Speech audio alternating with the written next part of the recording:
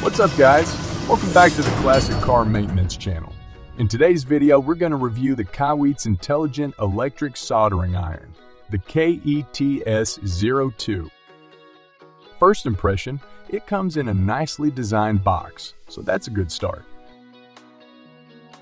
Then when we look at the back, you can see clear instructions on how to install the soldering iron tip. Looks pretty simple. There's also some basic parameters listed over here, like the model number, the power and power supply, and that it's an OLED screen. It's also got the temperature range listed from 180 to 780 degrees Fahrenheit, which covers most applications, and it works on different operating voltages. You can get the basic set with only one soldering iron tip or 6 different like we got, and it's available with a US, UK, or EU power adapter. They're all the exact same device, apart from the adapter block, of course. Now let's take a look inside and see what we got. Okay, so you can immediately see the user manual. This should tell us everything we need to know to use this device. And it's explained in 6 different languages, including English, Spanish, Italian, German, French, and Japanese. Okay then, let's take a look at the power supply. It's a 65-watt gallium nitride power supply. Just one of these fancy, super fast power supplies alone will set you back $30 online, and it feels surprisingly heavy and quality made. It's got a USB-C and a USB fast charging port, which is nice, so you could probably use the soldering iron and plug in something else too if you only have one socket available. It's got a thin protective cover wrapped around it, but we're going to leave it on for the time being. And now, let's look at the soldering iron itself. I really like the design of it. It's got like a gadgety look to it. It looks like it has a small protector on the OLED screen, although it kind of looks like it is just the edge and not an entire protector. It's got 2 buttons and they feel really nice. Give nice feedback and a clicky sound. You could even use them with thick gloves. The casing itself is aluminum, it appears, and not some cheap plastic. It gives a real quality feel to it. The tip is rubber so your fingers don't slip, and it has these indents for your fingers to give even more grip. Feels pretty good if you ask me. The tip should twist off easily, like we saw in the box. It doesn't have a flimsy feel to it, so I wouldn't be concerned with breaking it while tightening the screw. Just like that, you take it off, and then you should just slide the soldering iron tip in there and tighten it back on. And now let's take out the cap for the soldering iron. If we ever manage to get it out, good for transport that it's stuck in there though. Same slick design like the rest of the soldering iron, and also made from aluminum. As you can see, the centerpiece here is where the soldering iron tip should be. But because this is the version with 6 different tips, it's probably in a set with the rest. I guess in this box, but if you have only one tip, that's where you'll find it. Let's take a look inside.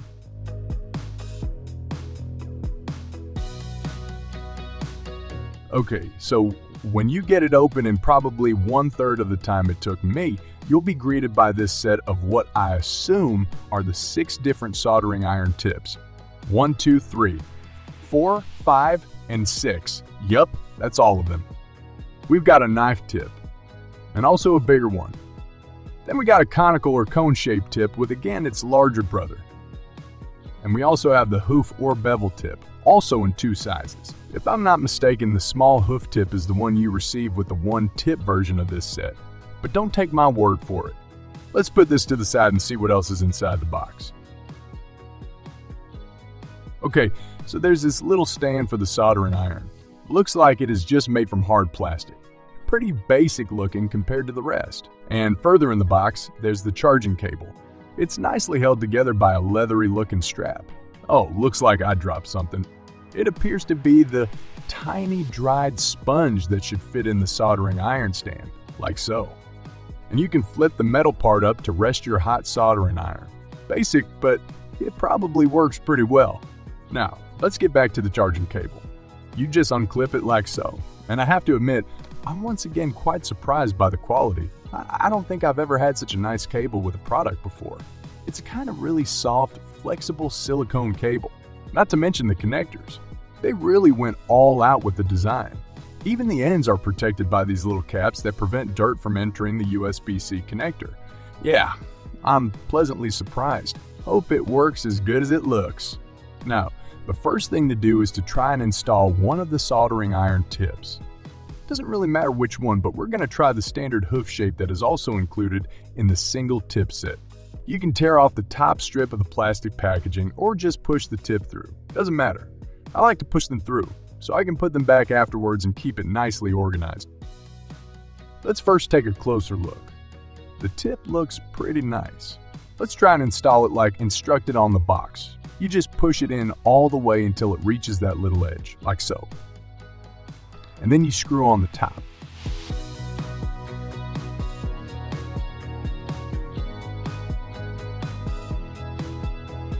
Really impressed by the design.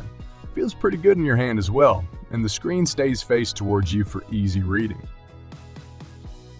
Let's put on the protective cap. I can't put it on so the brand lines up with the screen, which is a bit of a shame. And it doesn't seem to fit as well as hoped. Can't seem to get it off again either. Although it... Oh, no, wait, now, I see. Let me show you. You have to put it onto the side and then twist it so it locks into place. And then everything fits nicely. Put it on sideways and twist it. Simple as that. Makes it even better protected as the cap cannot fall off. Before we start, let's slide off the protective cover first and plug this side in.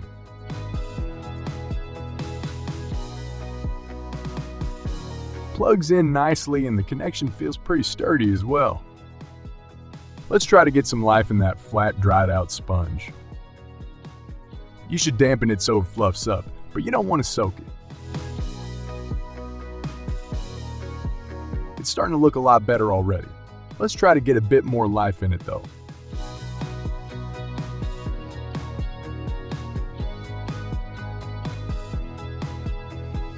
I don't think we can get it any thicker without soaking it, but this is good enough to use. It may be a bit small to be really practical, but we'll see during the tests. Let's grab the manual and see what we can do with it. It can operate on different voltage ranges, depending on what power supply you're using, which affects melting times, so keep that in mind. The operating instructions are pretty simple. I suggest you give it a quick look as there are several easy controls and a couple of things you can adjust in the menu, like the screen brightness. If you have a soldering iron thermometer, you can also calibrate the device. You can adjust the displayed temperature to Celsius or Fahrenheit. You can set a sleep time and sleep temperature. It even has a child lock modus for extra safety. And no worries if you're left-handed, you can easily adjust that too in the menu.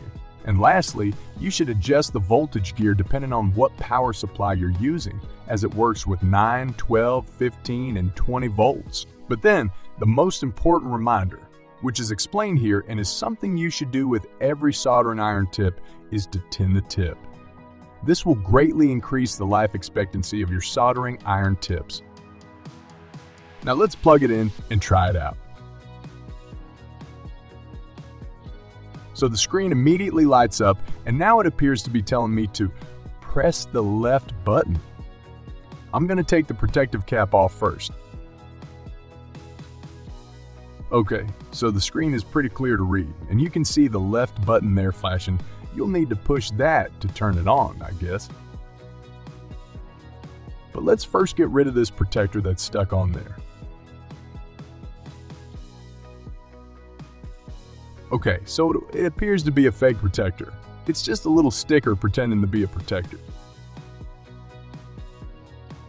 Enough talking, let's turn it on now and see what happens. So it immediately starts heating up and the sensor is trying to dial in the correct temperature it seems. In the right bottom side of the screen, it says that it is set for 300 degrees Celsius, which is about 570 degrees Fahrenheit. It's probably because it's the first time starting up that it needs a moment to get it right.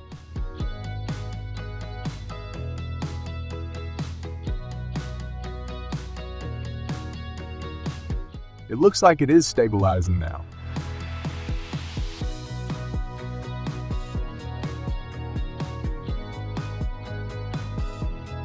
And the tip is indeed already super warm. so best to first tin coat it now. Okay, so it sure enough has stabilized now at 300. Now it's time to grab our solder and put a bit on there so it's not dry burning. The tip would otherwise start oxidizing and you don't want that. Just put some on both sides so it's well coated.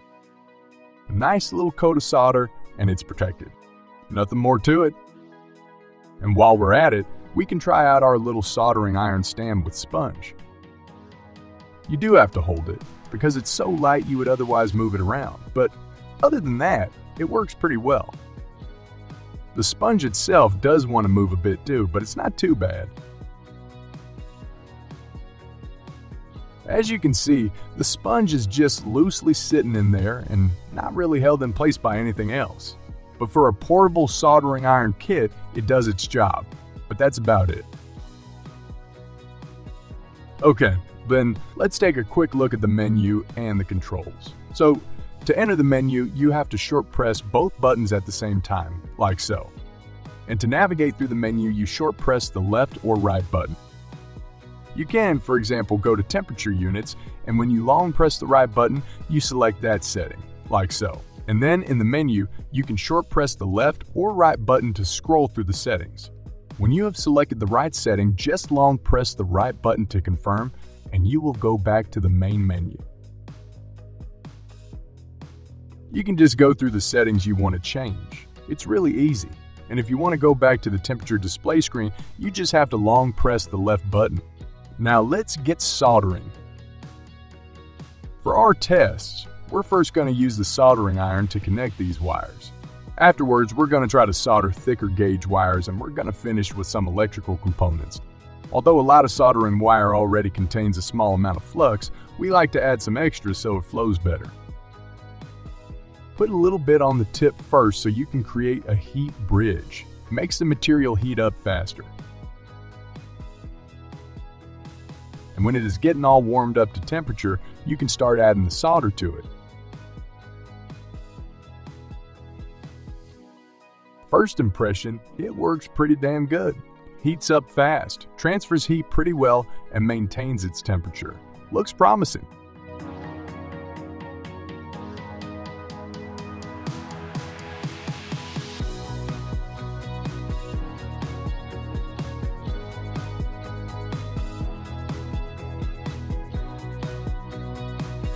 We're going to let it cool down first and then take a closer look.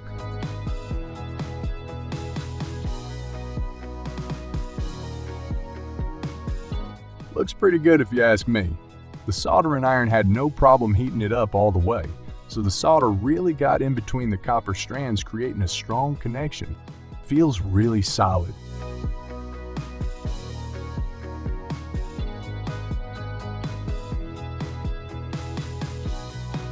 Now we're going to push this soldering iron with the small hoof tip to the limit and try to solder a thicker wire.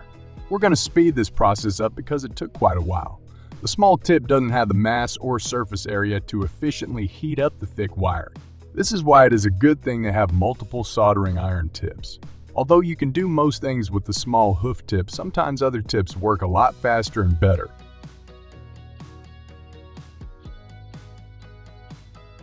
We got there in the end, but it is far from ideal and you'll lose a lot of time if you have to solder stuff with more mess. Although it's a strong connection which will do the job, it's not the prettiest and it looks like the solder didn't flow as easily between the strands as the previous test. So I would personally recommend to make life easier for yourself and go for multiple tips. As we're going to demonstrate in the next test, using a different tip makes a huge difference. This is the small hoof tip we have been using, and now we're going to use a bigger hoof tip that comes with the set. Although it is a different color wire than the thick red one from the previous test, it is the same size, and as you can see, it is clearly a lot thicker than the first test we did. So once again, we're going to add some flux. Then we're going to create a heat bridge to get it going.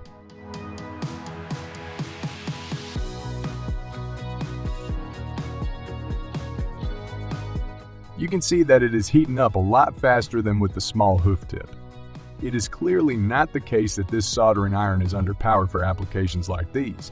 You just need to use the right tip. The smaller tip took about 4 times longer to get the job done. Talking about a difference. Looks like the solder managed to get all the way in there and spread out nicely. Yeah, that's definitely a strong connection. Another test passed without problem. This soldering iron is really starting to convince me. For the next test, we're going to remove the wires from the battery posts. They're soldered on pretty thick, so we'll see how this one goes. Once again, we're going to use the standard small hoof-shaped tip. When you manage to get the flat part of the hoof-shaped tip in there and get good contact, the solder almost immediately starts to soften, and the wire gets loose. It's more a matter of getting the right angle for contact at this point. I feel like the soldering iron has more than enough power to do all these things. I've been looking at the temperature while soldering and it hasn't even dropped down once. And just like that, it starts softening and before you know it, boom, the wire is loose.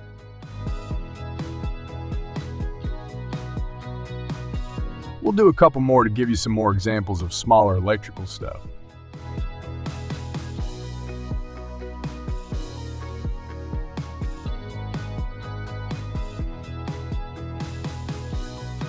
Just get the tip in there and before you know it, it's loose.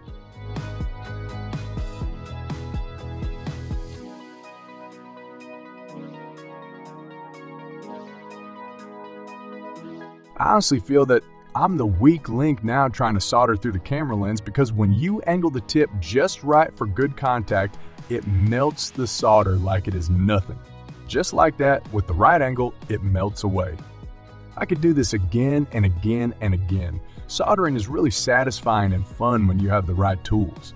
Nothing more frustrating than waiting a minute for your old soldering iron to heat up only for it to not even work properly. But yeah, I think you get the idea by now. This one works great. Okay, so I've been testing and using the stand and sponge for a while now, and it works. But nothing more than that. The metal support does its job. The sponge does its job. But visually, it's just a bit of a letdown to be honest. It looks a bit cheap, especially compared to how nice the soldering iron itself looks. Awesome design, gadgety feel to it, made from aluminum. I absolutely love this thing. But then you have this, it kind of looks like it comes from a different set or soldering iron because there's such a big difference in visual appeal. It's just a block of plastic with a piece of metal attached to it. But yeah, apart from that, it works amazing.